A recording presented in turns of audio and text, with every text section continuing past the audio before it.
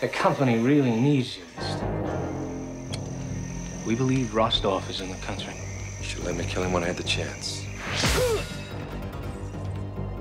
America has not been invaded by a foreign enemy in nearly 200 years.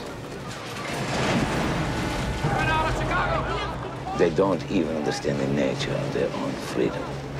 They are their own worst enemy. If you come back in here, I'm gonna hit you with so many rights, you're gonna beg for a left. The wave of violence that began inexplicably last night is continuing and intensifying all across the nation today. Authorities have thus far been helpless in their efforts to prevent it. I don't know who you are or who you're fighting for. Nobody is beyond the law. See you in hell.